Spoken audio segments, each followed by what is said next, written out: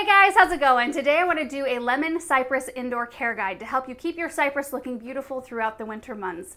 And these are just such a wonderful, versatile little evergreen. I love to use them in containers and window boxes outside through the growing season, but they're a zone 7 through 10 and I live in a zone 6, so they don't survive our wintertime temperatures, but they are really adaptable as a houseplant.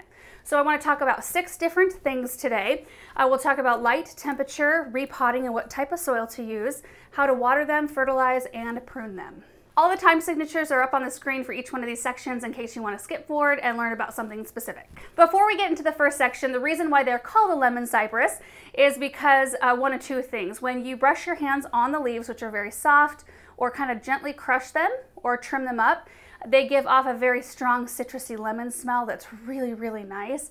And they also have kind of that lemony chartreuse color, especially if you keep them pruned very consistently, because that's what the color the new growth is. And most varieties that you find this time of year, particularly around the holidays, you see these little topiaries show up at your garden center.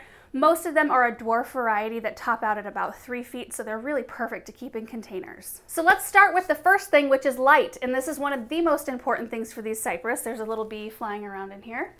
They need as bright of light as possible, so 6 to 8 hours minimum. And you know, during the winter time when we bring our stuff inside, we're not getting as much light during the day typically. Our days are a lot shorter, the light isn't as intense, so you really want to site them in an area where they get as much sun as you can give them. They will maintain the best color that way. If you don't have them in enough light, the color will start to deepen. It won't be as bright and as happy looking, and they do get a little stringy, and they'll kind of start to reach toward the light. You'll be able to definitely tell if you've got it in a spot that doesn't have enough light. Number 2 is temperature, and this one is a little bit tricky because most evergreens don't want to be in an inside environment where it's dry and hot, which is a lot of times what our homes are like during the winter. And every single guide that I've ever read says to put your cypress in a spot that's 60 degrees. Well, I don't know who keeps their house at 60 degrees. That is way too cold for me. So what I do is I try to put it as close to a window as I can because it tends to be a little cooler closer to a window, and I don't put it anywhere near our wood-burning fire stove or near an air register where it can kind of sap the moisture in the air around the plant. This year, I've brought all of my lemon cypress to our front sun porch, and I know that this is not the case for everybody, and this is the first time I'm going to try them up here. This is an unheated room. I've got a little floor heater in here that kicks on if it gets down to like 20 degrees or something like that, just to take the edge off the temperature in here. And last year I wintered amaryllis and mangaves and my citrus in here beautifully. So I think they're really gonna like it in here because it's gonna get cool enough. Number 3 is soil type / repotting.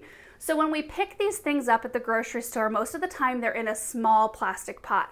They're usually a little bit on the root bound side. They're in way too small of a pot. So if it's something you want to keep, you know, past the holiday season, you might consider repotting it into something slightly larger, maybe into something a little bit more decorative so it looks really pretty, and it will keep your plant a lot happier. You don't have to worry about any kind of special mix of soil. I use just a regular organic potting mix, and it tends to hold just the right amount of moisture for these plants. So like at the end of the season this year, since I had a bunch of lemon cypress on hand already outside being utilized in a bunch of containers, I just kind of dug them out of the containers and found some terracotta pots. I have a few in glazed pots, and I just used the regular potting soil, got them all potted up, and they should be happy and good to go for the winter. Number 4 is watering, which is just about as important as putting these plants in enough light. I have found through the years that these tend to not want to dry out, especially inside in our dry environments. Now, if you live in a very humid environment, it may be a little bit different for you, but a lot of guides say to wait till the first 2 inches of soil have dried before watering. My plant would be crisped up and dead by that point.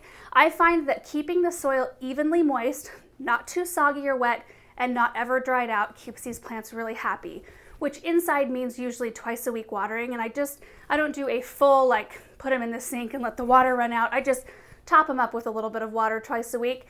Out here, since they're staying cool enough, I probably will only need to do once a week, but it's just something that depending on where you have it, you've got to go do a finger test in the soil every few days and just gauge where that moisture level is.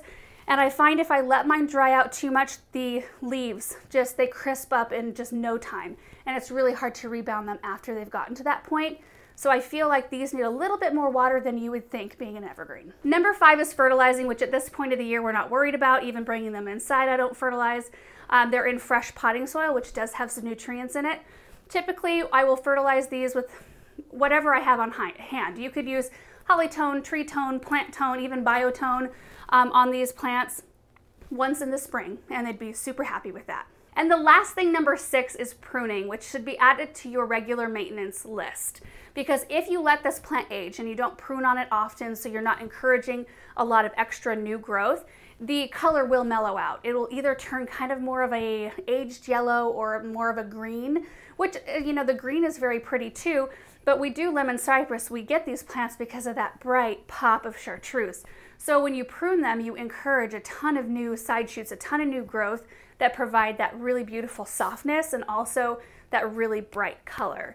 And they can handle pruning a lot and often. I mean, you could come out here every couple of weeks and just take off just the tips and keep it all nice and trimmed. I have a few of mine that aren't quite the shape I want them to be. I've got one that I'm training into a topiary, so sometimes I go through stages where they look a little bit sparse in areas. Like I have got a couple that I've purposely faced. I have a backside that's really flat that I face toward the back because I'm waiting for that to kind of fill in. But they're pretty quick to do that, especially when you're pruning on them often, because it encourages so much more new growth. So that's it for my tips, you guys. I mean, it's pretty easy. I think the most important things are putting them in sufficient light and keeping them well watered. And honestly, if you want to treat them as a holiday plant, you absolutely can. There's nothing wrong with that. I do like to try to carry mine over if at all possible. I've got 8 of them here in our sun porch, all of which are 2 and 3 years old. I have used them in the barn window box. I had one in a bathroom window box. I had 3 in our kitchen window box this year, 2 in containers on our back sun porch. And I constantly can just use them all over the place, and I don't have to rebuy if I just kind of be mindful of some of those things for the winter to help them through. And then I know that I've got 8 beautiful little evergreens that I can use in containers like already at my disposal, which is really fun. So anyway, I hope that this was helpful to you guys. I'll definitely be reporting back throughout the winter months to let you know how they're doing up here in the sun porch, how they're liking it.